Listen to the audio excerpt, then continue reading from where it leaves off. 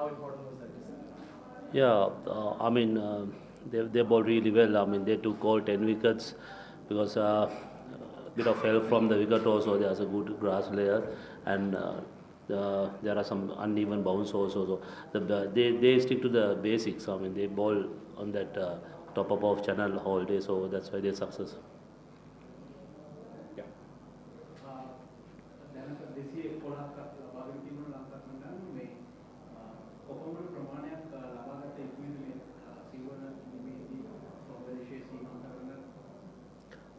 මම හිතන්නේ තනතිරුව දැනට හැසිරෙන විදිහට සාමාන්‍යයෙන් බවුන්ස් එකේ වේරි වෙනවා ලකුණු ලබා ගන්න ලේසි නෑ නමුත් මම හිතනවා ලකුණු 300ට වැඩි ඉලක්කයක් අපි ලබා ගත්තොත් අපිට වාසිදායක වෙයි කියලා. පළවෙනි ඉනිමේදී මේක පොන්දිය වරන්ට මොනවගේ උපදෙස් දාලා දුන්නේ අපි පුදුයි හැදුවා විශේෂයෙන්ම මේක පොන්දිය වරන් කාලෙකට පස්සේ කඩුළු 10ක් ලබා බෝලින් කෝච් විදිහට ඔව් මෙතන තරගයේ පළවෙනි දිනේ නම් හොඳ තනතිරුවක් කියන්නේ තනකොළ සහිත තනතිරුවක් අපි පුළුවන් තරම් උට උපදෙස් දුන්නේ අපේ බේසික්ස් හොඳට කරන්න කියලා. ඒ කියන්නේ අපි අර කියන්නේ ඕ ස්ටම්ප් එකේ වැඩි වෙලා බෝල් කර ඒගොල්ලන්ම සර්ච් කර ඉන්න කියලා එකම එන මූවමන්ට්ස් එකත් එක්ක අපිට ඇඩ්වාන්ටේජ් එකක් කරගන්න පුළුවන්. ඉතින් අපේ බේසික් ප්ලෑන් එක අපි පුළුවන් තරම් ඩිසිප්ලින් එක තමයි කතා කරේ. ඒ ඩිසිප්ලින් එක ඇතුලේ ඉඳපුවකින් තමයි මම දැන් සක්සස් වුණේ. ඒගොල්ලෝ විකට් 10 ගන්න හොඳ තැන්වල බෝ කරා. හොඳ ස්පෙල්ස් ටිකක් දැම්මා. දෙපැත්තම හොඳ බෝලින් පාර්ට්නර්ෂිප්ස් ගියා. අපි ඒව තමයි හැම විතරම ඒගොල්ලන්ට ප්ලෑන්ස් හැටියට දුන්නේ. විශේෂයෙන්ම ලයිව් කුමාර ආබාදයෙන් පස්සේ තමයි ටෙස්ට් තරගයේ ක්‍රීඩා කරන්න දැන් බලන්න.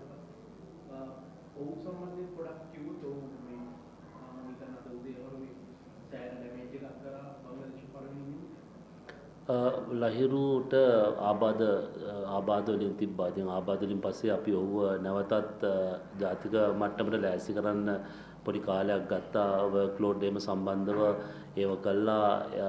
විශේෂයෙන්ම ටෙස්ට් තරගයක් ක්‍රීඩා කරන්න පසුගිය කාලේ සීමාව තුළ ඔහුගේ පන්දු යවන වාර ගාන වැඩි කරලා අපි ඔහුව ලෑස්ති කරා. මම දැන් ඔහු තමයි අද දර්ශක කිව්වා මරින්ද කිව්වා වගේ මේ කඩළු අරගෙන අපි ගේම් එකට ගෙනාවා. මම දැන් හොඳ තැන්වල පන්දු යවුවා හොඳ වේගයක් සමග. Yeah.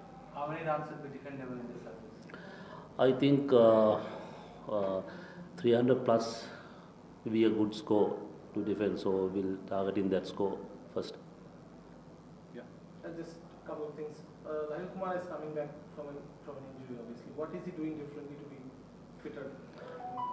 Yeah, I mean, last few years he had a few injuries.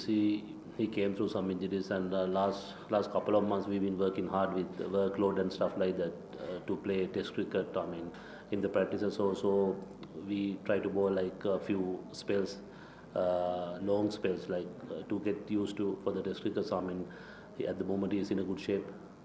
And Vishwa was bowling slightly shorter. Was it because Asita was that his role to bowl shorter?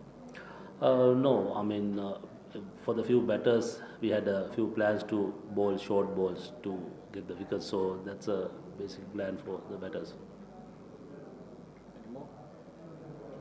විශේෂයෙන්ම විශ්ව ප්‍රනාන්දු එක ෆෝමැට් එකක් විතරයි ක්‍රීඩා කරන්නේ. ටෙස්ට් ක්‍රිකට් මොනවායි පත් වේග ප්‍රමාණය වන්නේ. දැන් ඒ වගේ ක්‍රීඩකෙක් ටෙස්ට් වල විතරක් ක්‍රීඩා කරන ක්‍රීඩකෙක් මේ විදිහට දීර්ඝ කාලයක් පැන්දිසිටින් කොච්චර ඒ වගේ ක්‍රීඩකෙක් දක්වන දායකත්වයෙන් පොඩ්ඩක් කතා කරොත්. ඔව් විශ්ව මං හිතන්නේ ගොඩක් වෙලාවට ටෙස්ට් තරඟ තමයි ක්‍රීඩා කරන්නේ. මම හිතන්නේ අපේ ඩොමෙස්ටික් බැලුවොත් යා වයිට් බෝල් ක්‍රිකට් ක්‍රීඩා කරනවා. ඉන්ටර්නැෂනල් ටෙස්ට් ක්‍රිකට් ඉතින් ඔහුට තියෙන තරඟ ප්‍රමාණය අඩුයි. අවුරුද්දක් ඇතුළත සෑහෙන මාංශයක් ගන්නවා. ඔහුගේ රිද්ම එහෙම පවත්වා ගන්න. මොකද ඔහු ගොඩක් හොඳ සේවයක් කරනවා අන්තිම වසර කීපෙම ටෙස්ට් ක්‍රිකට් එකේ. අපි හැමතිස්සෙම බලන්නේ මේ ටෙස්ට් ක්‍රිකට් එකට යාව ෆිසිකලි මෙන්ටලි එහෙම ප්‍රිපෙයාර් කරලා තියාගන්න. මොකද අපි දන්නවා ටෙස්ට් තරඟ අතර ගොඩක් ගැප්ස් තියෙනවා. ඉතින් ඒක ලේසි කාර්යයක් නෙවෙයි. නමුත් සෑහෙන මහන්සි වෙනවා විශ්ව යාගේ රිද්මය තියාගන්න. Okay. Thank you.